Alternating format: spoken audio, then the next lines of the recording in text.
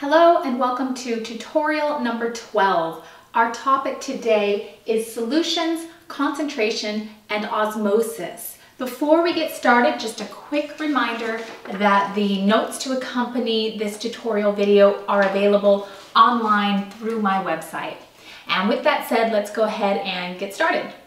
So we said all the way back in tutorial number 3 that a mixture is composed of two or more pure substances that are combined.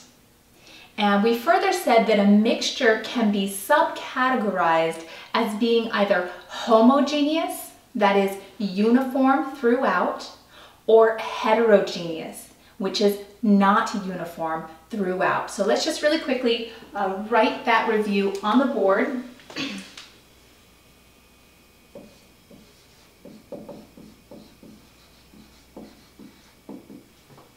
So subcategorized as either homogeneous or heterogeneous. Let's write a quick example for each. So for a homogeneous mixture, a good example would be homogenized milk. Doesn't matter if it's 1% or 2% or whole milk, it's all going to be uniform throughout, so your first drink should be the same as the last drink from that glass. And a good example of a heterogeneous mixture would be maybe a chunk of granite, where we can actually see the variation in the minerals in that sample. Okay. What we did not say way back in tutorial 3 is that a homogeneous mixture can be further subcategorized as being either a solution or a colloid. Where a solution contains very small particles in the realm of ions and small molecules. So let's write here small particles. So some good examples for a solution would be air, salt water, metal alloys. Those are all very good examples for solutions. Let's write those there in blue. So examples, I'll just write EX, air, salt water, alloys. And colloids contain larger particles than solutions. So I'll just write larger particles. And some good examples of colloids would be milk. Milk is actually a colloid.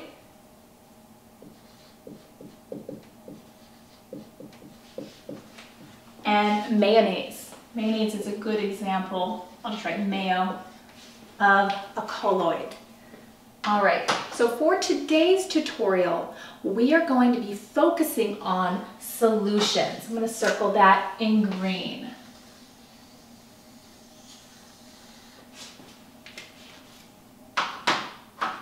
And although, as you can see from the few examples we gave here, a solution can contain a combination of any of the 3 states of matters. We can have gases mixed with other gases, like we do in this example here for air, or we can have solids mixed with other solids, like we do in the example of different metal alloys.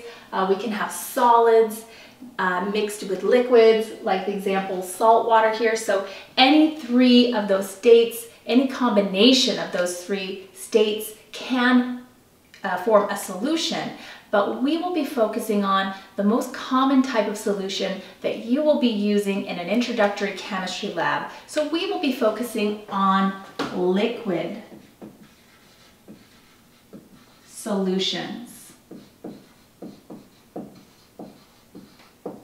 where we have either solid, liquid, or gas, or any combination of those 3, dissolved into a liquid. Okay, so I'll write solid, liquid,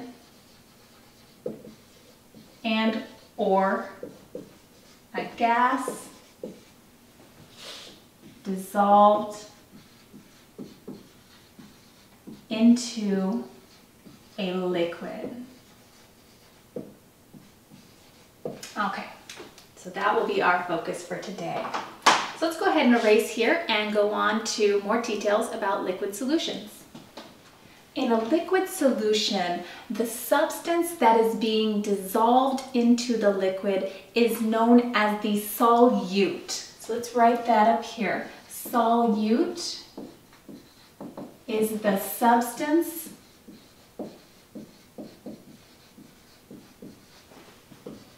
being dissolved, whoops, you do know how to spell that, being dissolved into the liquid, and the liquid that is dissolving the solute is known as the solvent. So let's write solvent up here. Solvent is the liquid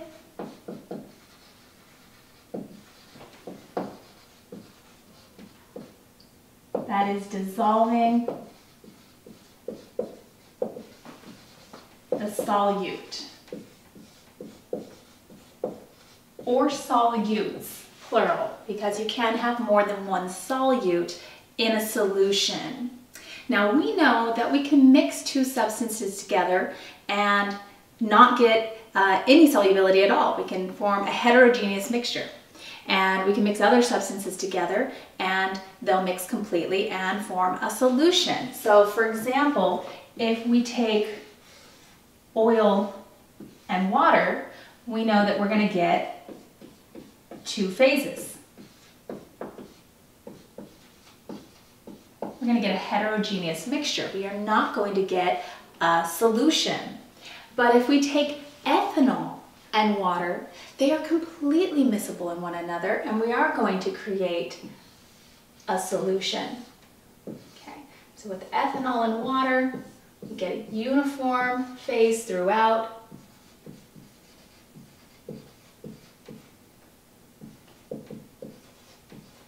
And we do form a solution. So the question might be why? Why do some things mix and other things do not mix? The answer is that it's all dependent upon the attractive forces between your solute and your solvent. If the attractive forces between the solute and the solvent, if they are capable of the same type of intermolecular forces of attraction, then they will be soluble. If your solute and your solvent are not capable of the same type of intermolecular forces of attraction, then they will not mix. You will end up with a heterogeneous mixture, not a solution. So you've probably heard the term like dissolves like. That's exactly what we're referring to here. Solutes and solvents with like intermolecular forces of attraction will be soluble, and solutes and solvents that do not have similar intermolecular forces of attraction, that are not like, will not be soluble in one another. All right, so some general statements that we can make here. Two general statements that we can make. Let's make them right down here. Is that polar solutes and ionic solutes, I'm going to go ahead and include that here as well, and ionic solutes, because they contain charge. In the case of your polar solute, you've got partial positive and partial negative charge buildup. In case of your ionic solutes, you have positively charged cations and negatively charged anions. Because of those charges, these are going to tend to be soluble in polar solvents, which also have that charge, that partial positive and partial negative charge buildup. Tend to dissolve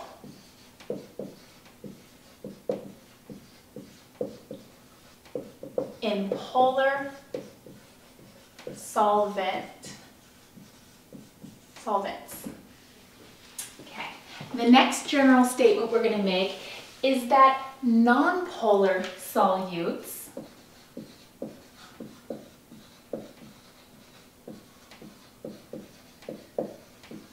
tend to dissolve in nonpolar solvents. Again, like dissolves like. And we know that nonpolar solutes would not have partial positive and partial negative charge buildup, at least not permanently, and neither would your nonpolar solvents. So nonpolar solutes tend to dissolve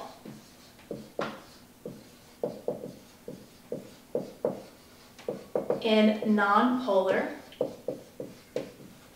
solvents. Okay, so like dissolves like. So let's go ahead and take a look at the dissolving process. What's actually happening on the molecular level when a substance dissolves, a solute dissolves into a solvent. Okay, so we are on slide 3, the dissolving process.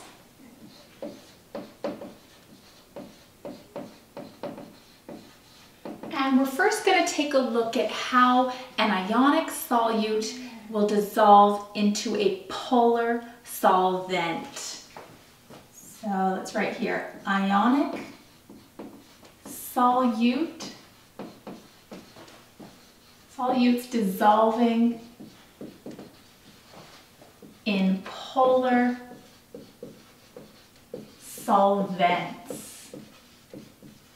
Okay. When an ionic compound dissolves, the positively charged cations will be attracted to the partial negative end of the polar solvent molecules. The negatively charged anions will be attracted to the partial positive end of the polar solvent molecules. So let's write that up here. The cations will attract the partial negative, I'm going to use that lowercase delta symbol there, the partial negative end of the polar solvent molecules.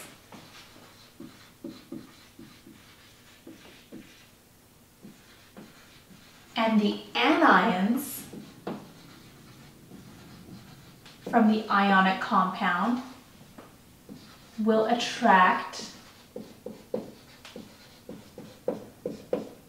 the partial positive end of the polar solvent molecules.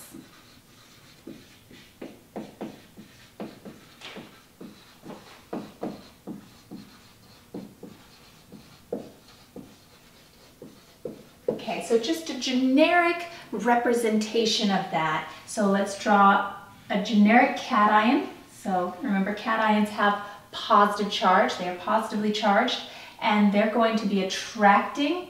So I'll write the dashed line to indicate my attractive force. They're going to be attracting the partial negative. Remember, opposites attract. Opposite charges attract. So the partial negative end of a polar molecule. So we'll just indicate a generic polar molecule, partial positive charge buildup and partial negative charge buildup. The partial negative end is going to be attracted to the positively charged cations.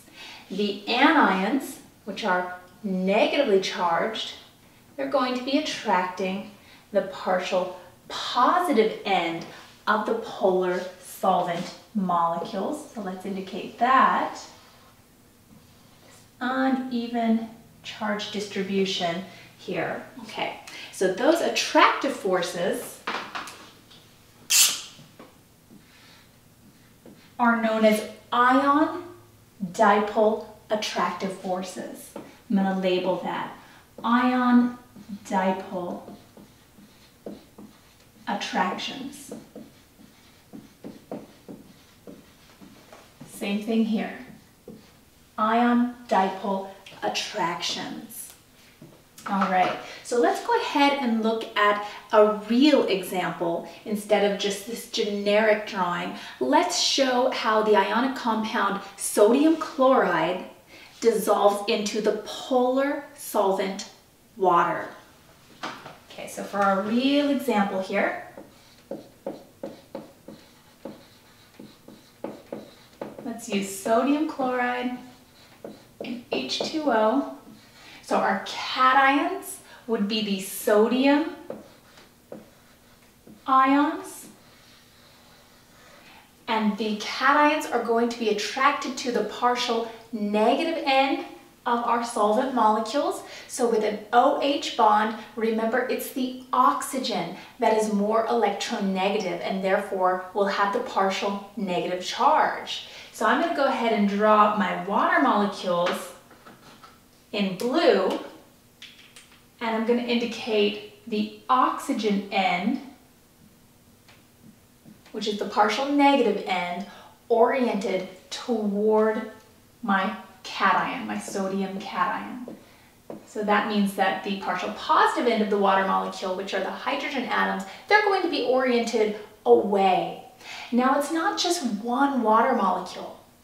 This sodium cation is going to be completely surrounded by water molecules, with the oxygens oriented toward the sodium cation. So I'm going to draw as many as I can. I think I can fit 4 in here. But really imagine this sodium cation completely surrounded three-dimensionally, not just two-dimensionally like I'm drawing here on the board, but in three-dimensional space, completely surrounded by these water molecules. Okay. All right. So let's do the same thing, but now for the anion, that's going to be our chloride ion. So Cl minus. And in this case, our water molecules are going to be oriented so that the partial positive end is attracting that negative chloride anion. So I'm going to show the hydrogens this time oriented toward the chloride anion. The hydrogens are going to be the partial positive end of this polar molecule. And again, completely surrounding that chloride anion. So I'm going to draw 4 of them again, because that's how many I can fit in here. But again, you should be imagining this three-dimensionally, completely surrounding on all sides that chloride anion. We call this process solvation. We would say that the sodium cations and the chloride anions were completely solvated by that solvent water. So one more thing I want to point out before we move on to talk about how polar solutes will dissolve in polar solvents is that the dissolving process here, and I know I've said this before, I just want to say it again, it's not a chemical change, it is just a physical change. Notice that we had sodium cations and chloride anions before in the solid state, and when they dissolved into the water, the sodium cations and chloride anions separated from one another, they got further apart, but chemically they're unchanged. Sodium cations are still sodium cations, and the chloride anions are still chloride anions. They just now have a lot of water molecules around them. All right, so let's go ahead and go on to polar solutes. When a polar substance dissolves into a polar solvent, we just have the typical dipolar forces of attraction, where the partial positive ends of one molecule will be attracted to the partial negative end of another molecule. So let's write that here. The partial positive ends of one molecule will attract the partial negative ends of another molecule. Okay, So to sort of show that with a diagram, let's indicate a polar molecule here. Partial positive charge, partial negative charge, more electron density built up on this side, and then that molecule would be attracted to another polar molecule. The partial negative end would attract the partial positive end of another molecule, and we would call that a dipolar force of attraction. Okay, so let's go ahead and look at a real example. Let's use for our example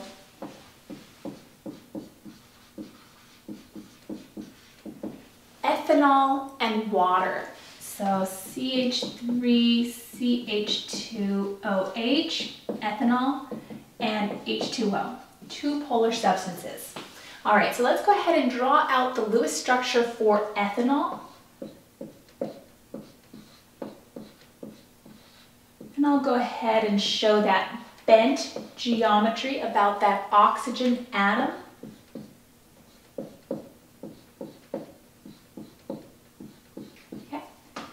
And oxygen is a very highly electronegative element, and it is going to be winning the tug of war here for the electron density as well as over here. So it's going to be our partial negative end in this molecule, leaving our hydrogen partial positive as well as this carbon.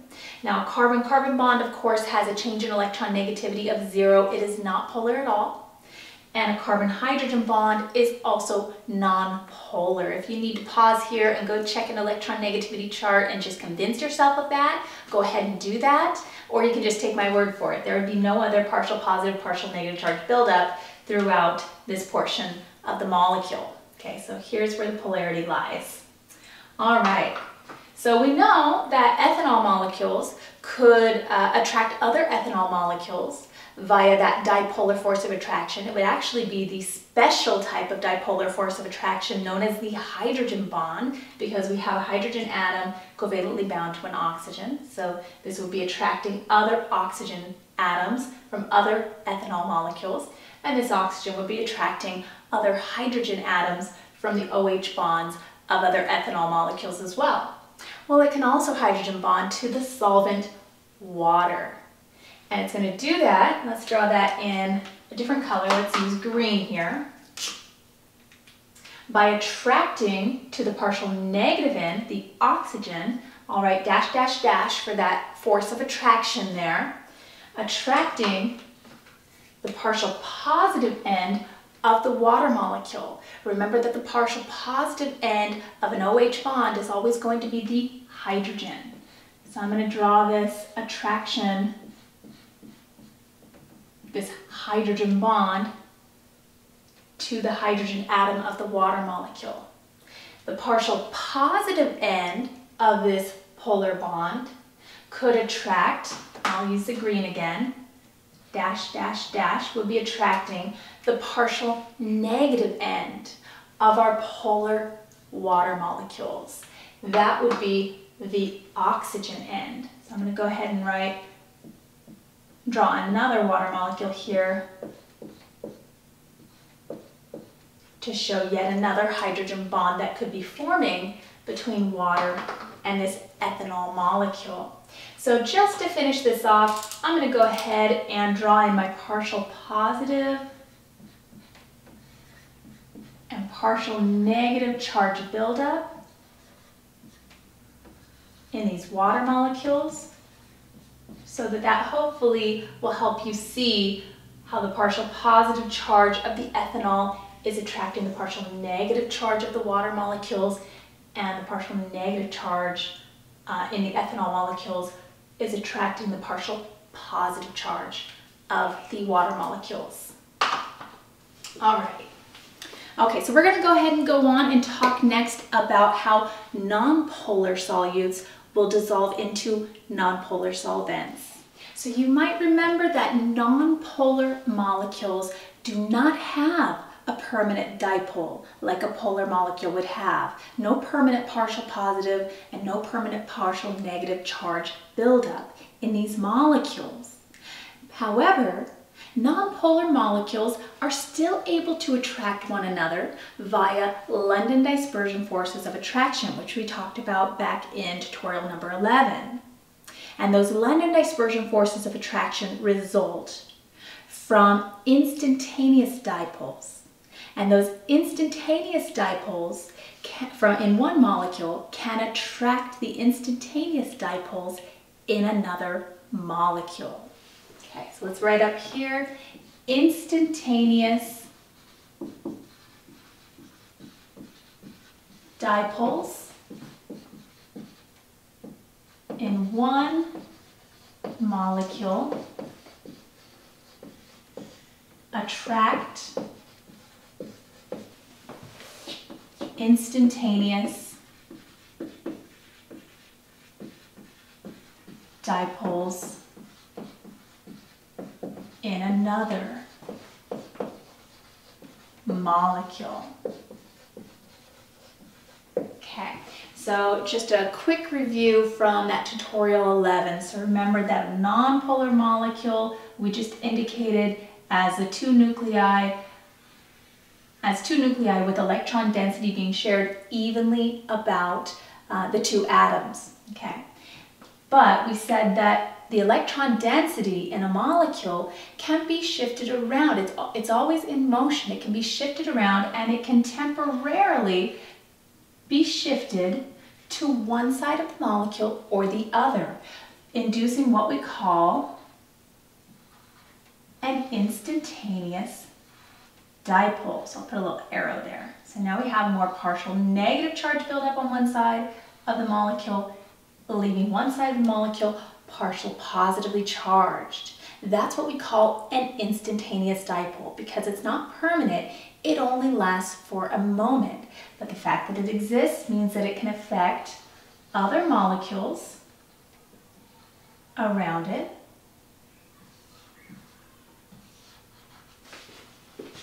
inducing other instantaneous dipoles.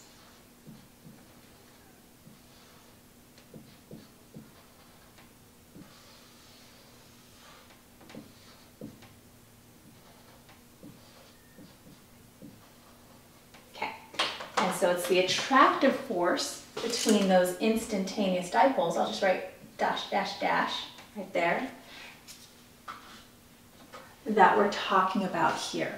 The attractive force that is the London dispersion force of attraction. All right, so let's go ahead and look at a real example. Let's look at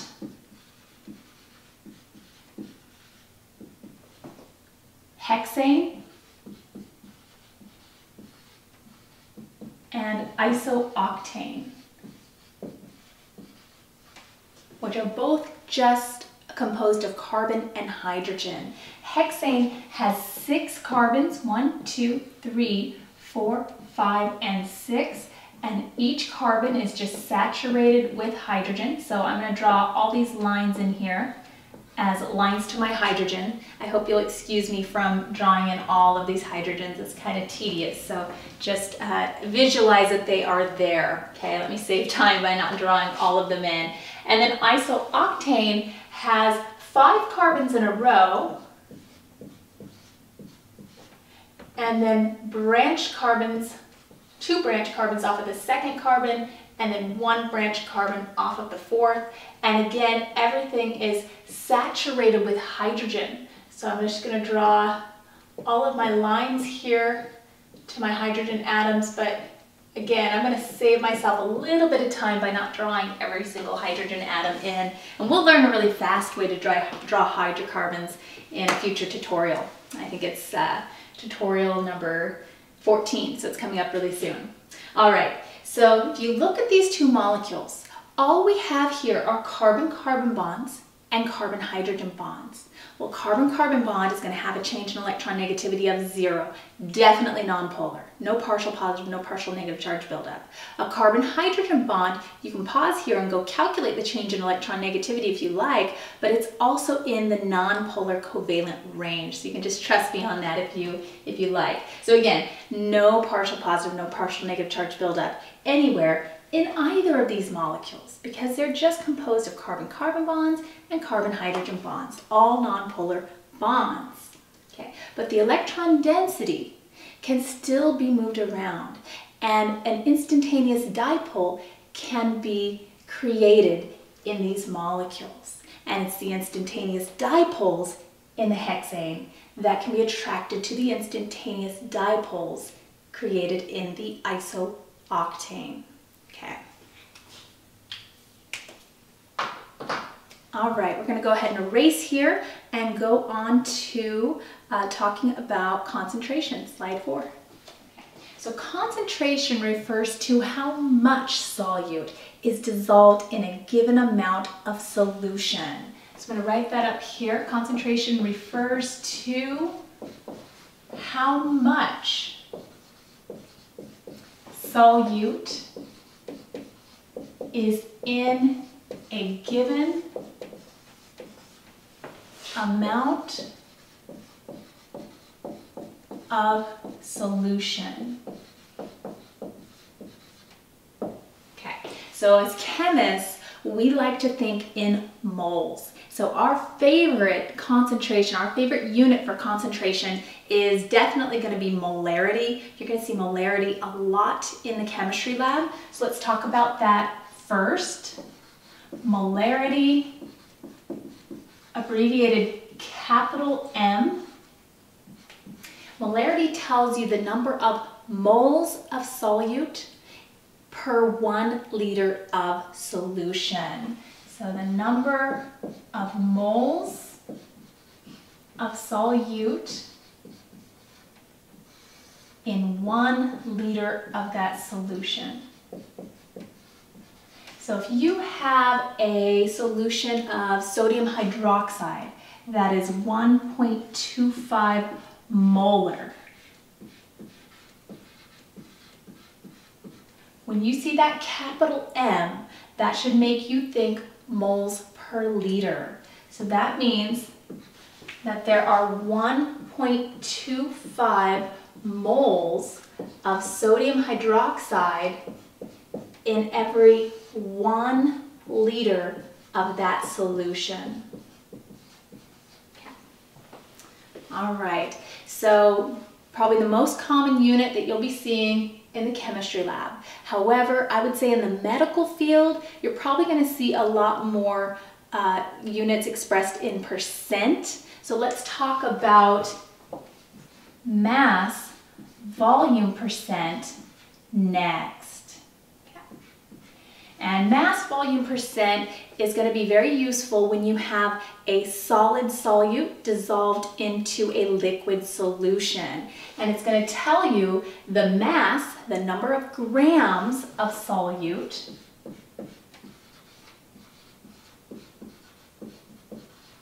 and its percent, so it's going to be out of 100 milliliters of solution. How many grams of solute in 100 milliliters of total solution? Okay, so normal saline is 0.90% mass volume sodium chloride. Okay, so what does that mean? That means that there would be 0.90 grams of the solute, sodium chloride, in a 100 milliliter sample of that solution. Doesn't mean that every sample you run into is going to be 100 milliliters, right? You could have 500 milliliters. So then in that 500 milliliters, there would be 5 times the 0.90. Okay. All right. So last but not least, let's see if we can squeak it in here. Let's talk about volume percent. Okay. And volume percent is going to be very useful when you have a liquid solute dissolved in a liquid solution, and it's going to give you the number of milliliters of solute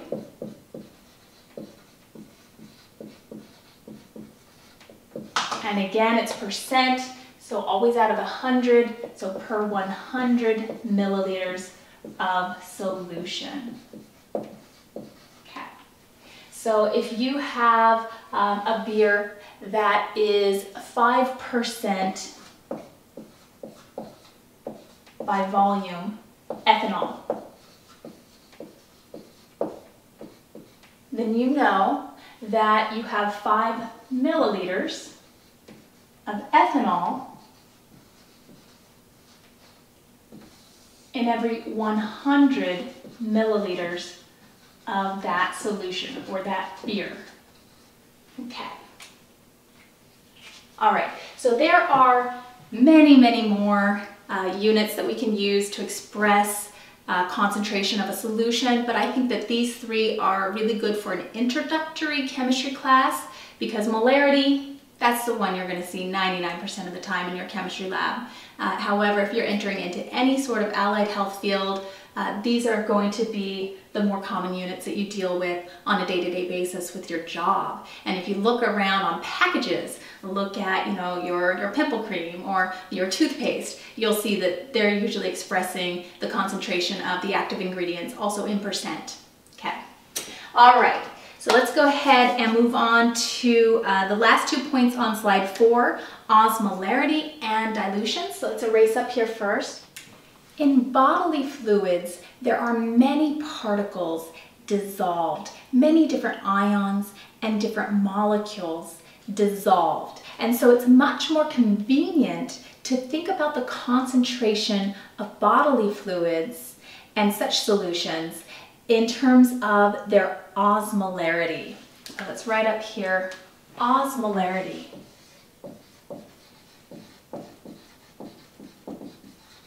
Where osmolarity tells you the number of moles of dissolved particles per liter of solution.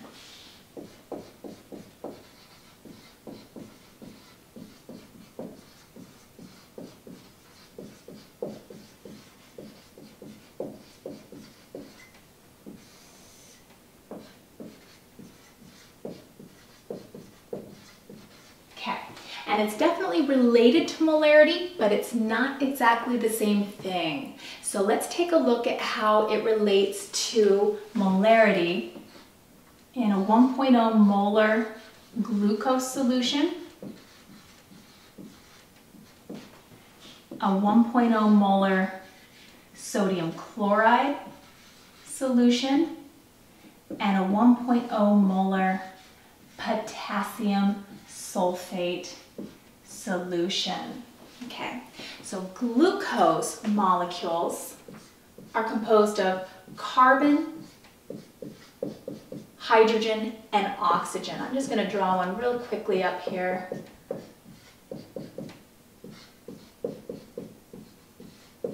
Okay, so glucose molecule is going to stay intact when it dissolves. It's going to dissolve by just attracting, by those dipolar forces, other polar solvent molecules. So we can get that special type of dipolar force of attraction called a hydrogen bond. I'm just going to write ...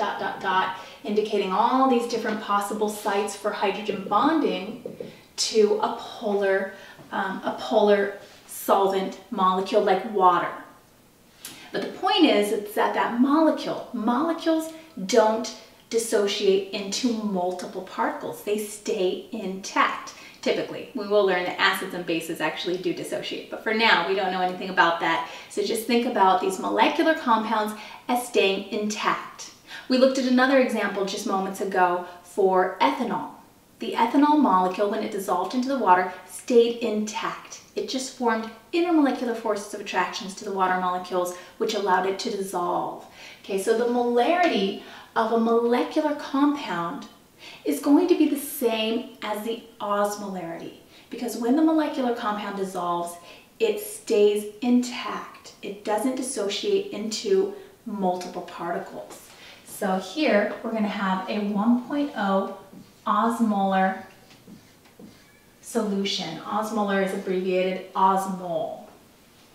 So the molarity and the osmolarity are actually going to be the same for this molecular compound. Now an ionic compound, we just looked at how an ionic compound dissolves a moment ago as well. We looked at sodium chloride in particular.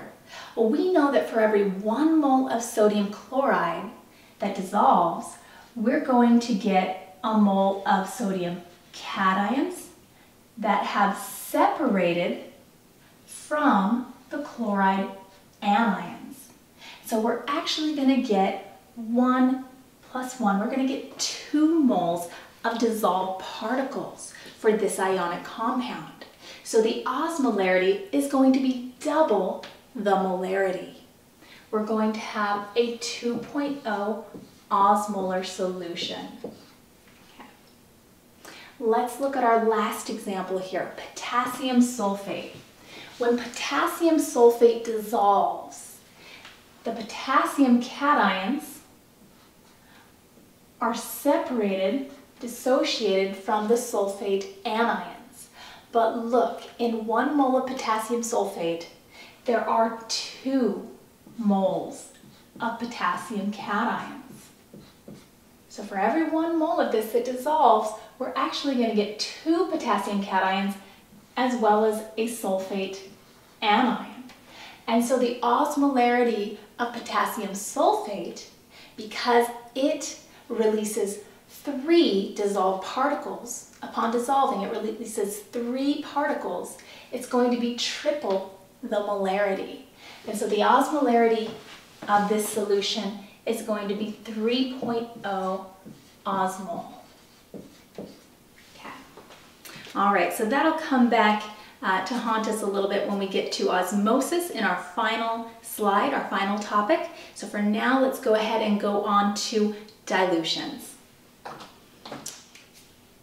Chemicals often come in a concentrated solution form, and in order to use those chemicals, we must first dilute them down to the desired concentration. So we must perform a dilution.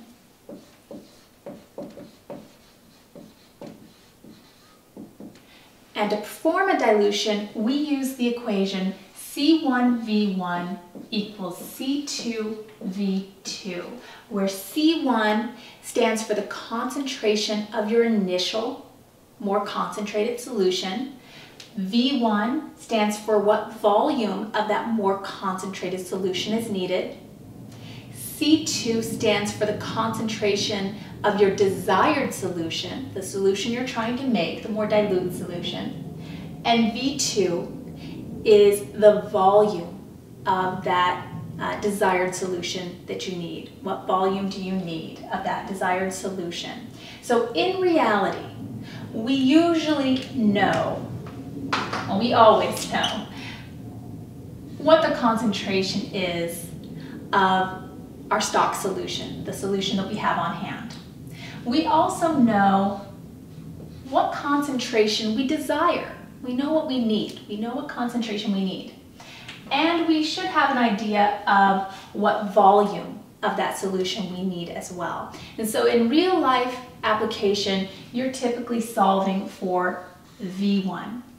You're typically solving for how much of that more concentrated solution needs to be measured out and then diluted. So I'm going to write here, this is usually what you're solving for.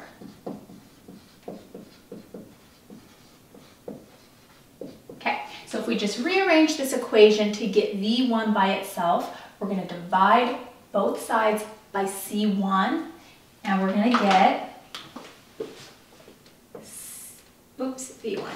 We're going to get V1 equals C2 V2 over C1. Okay, so let's say that we have a stock solution of sodium hydroxide that is 1.0 molar. Okay, so if we have 1.0 molar NaOH, and let's say that we need to prepare 500 milliliters of a 0.25 molar sodium hydroxide solution. So I'm going to write here, we need 500 milliliters of 0.25 0.25 molar NaOH. So what should we do? How much of that more concentrated solution should we measure out and then dilute to get 500 milliliters of a 0.25 molar sodium hydroxide solution? Well, let's go ahead and figure it out. So 1.0 molar, that is our C1. That's the concentration of the solution that we have, our more concentrated solution. 0.25 molar NaOH, that is the concentration that we desire. That is our C2. That's the solution we're trying to make. And we need 500 milliliters of it. So that is our desired volume of our 0.25 molar solution. So let's go ahead and plug in and solve for V1 and figure out how to make this solution. I'll go back to the black pen here. Okay, so V1 is going to equal C2, 0.25 molar,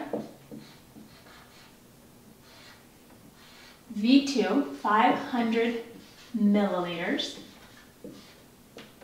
divided by C1, which is the 1.0 molar solution. Notice that our unit of concentration is going to cancel out. In this case, we had everything in molarity, so the two solutions shown in a concentration of molarity is going to cancel out. It's going to leave us in milliliters. So let's think about that for a minute. We're trying to solve for what volume of the more concentrated solution is needed. Is milliliter a unit of volume? It is. That's a good indication that we're doing this problem right. Our units come out to be what we expect them to be, which is a unit for volume. All right, so let's grab our calculator and punch that into our calculator and figure out the answer to this problem. Okay. So we get 125 milliliters. Okay, that's our V1.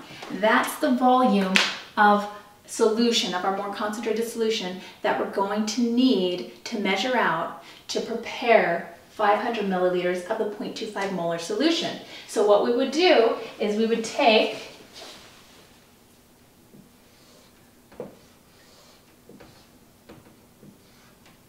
(125 milliliters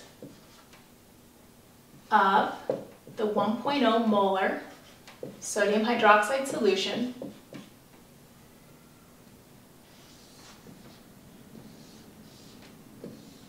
and then we would combine it with enough solvent, probably water in this case, to bring the final volume up to 500 milliliters of total solution. Okay. All right, so we're going to go ahead and go on to our final slide, which is slide 5, and talk about osmosis. Certain materials, including biological membranes, are semipermeable, meaning that they allow smaller particles to pass through while holding larger particles back. Let's write that up here. So a semipermeable membrane is a porous material that allows smaller particles to pass through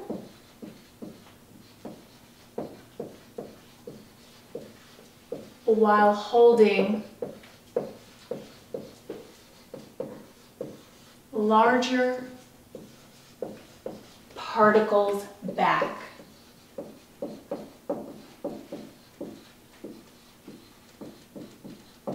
And osmosis refers to the flow of solvent through a semipermeable membrane. And solvent will always flow from a region of lower solute concentration to a region of higher solute concentration. Let's write that down as well. Put a little hyphen here. Osmosis refers to the passage of solvent through a semipermeable membrane. I'll just write SPM for semipermeable membrane. And again, that solvent will flow from the region of lower solute concentration to the region of higher solute concentration. Let's write that down as well. Solvent will flow from the region of lower solute concentration to the region of higher solute concentration.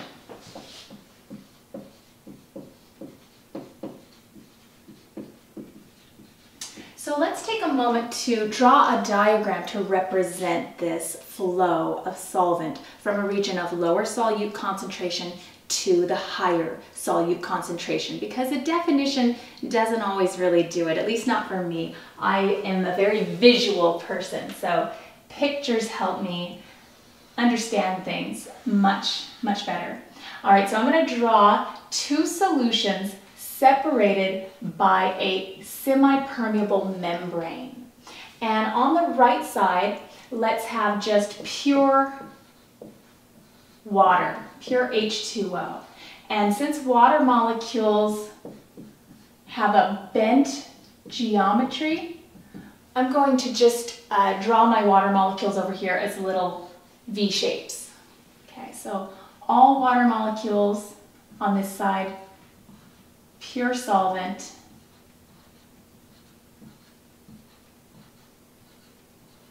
That's all we have on the right side of the semipermeable membrane. Okay. Now on the left side, let's indicate some dissolved solute. Let's just pick glucose, and we'll indicate those glucose molecules with these spheres.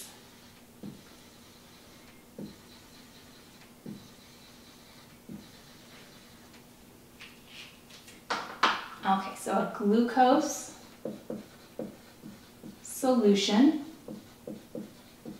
and we're still going to have the solvent. Our solvent will be water again on this side of the semipermeable membrane. So I'm going to go ahead and indicate some water molecules in between those glucose solute particles, and they would be hydrogen bonding to one another, so the glucose would be dissolved in the water through hydrogen bonding.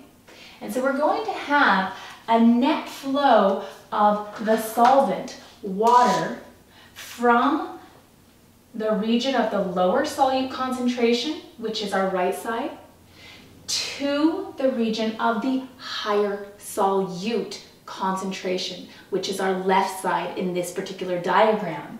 So it's not that water can't flow in both directions. It can, and it will.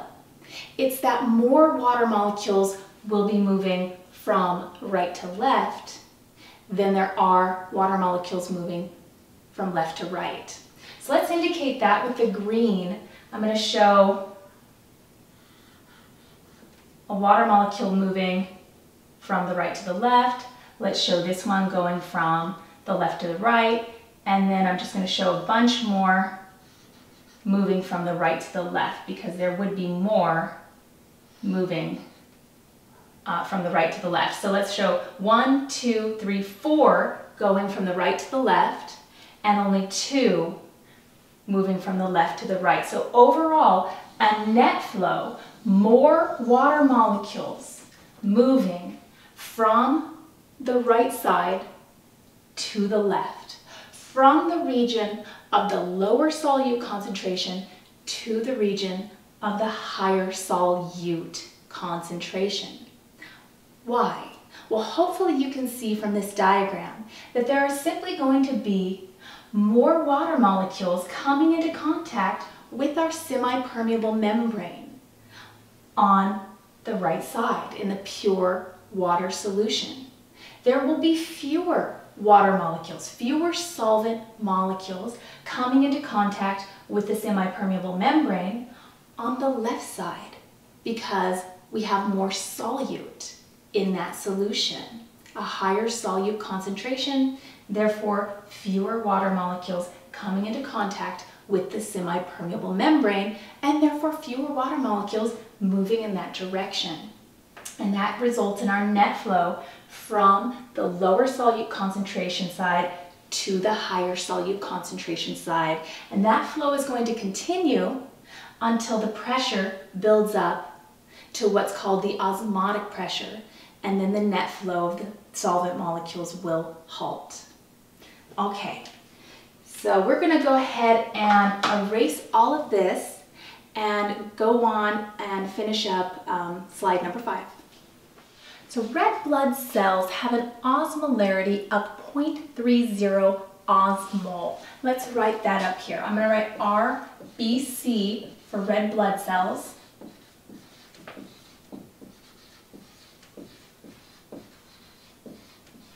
So to maintain homeostasis, red blood cells must be surrounded by solutions that are isotonic, that is, have the same osmolarity as the inside of those red blood cells. Other solutions that are also 0.30 osmol. Okay.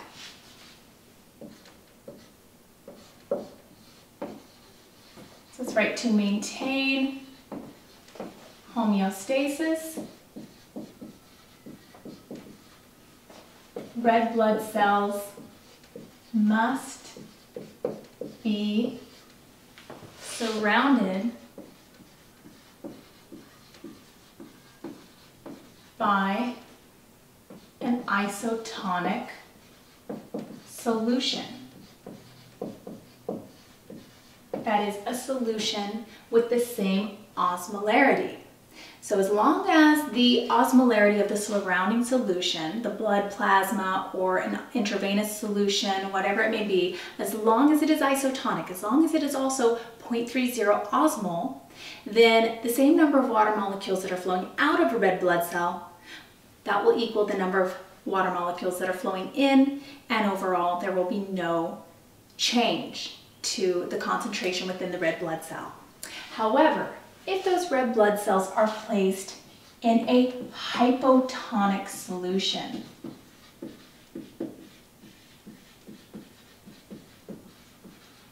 hypo meaning lower tonicity, so a solution that is less than the 0.30 osmol. Okay, so let's indicate that with a drawing here. We have a red blood cell, which is 0.30 osmol, and then the surrounding solution here is a less than 0.30 osmol. Then we're going to get a net flow of solvent into the red blood cells. And we're going to have a swelling and potentially even a bursting of those red blood cells. Let's write here. Solvent will have a net flow into the red blood cells, causing swelling.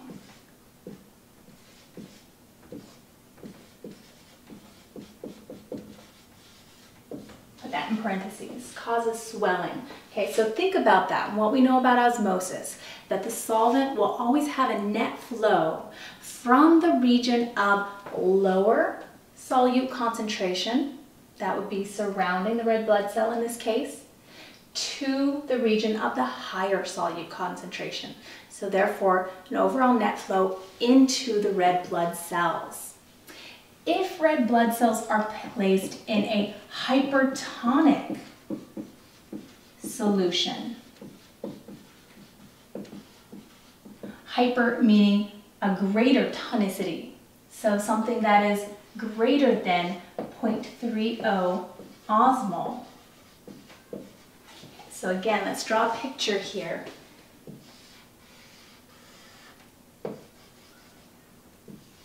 So our red blood cell is 0.30 osmol, and now our surrounding solution is greater than 0.30 osmol.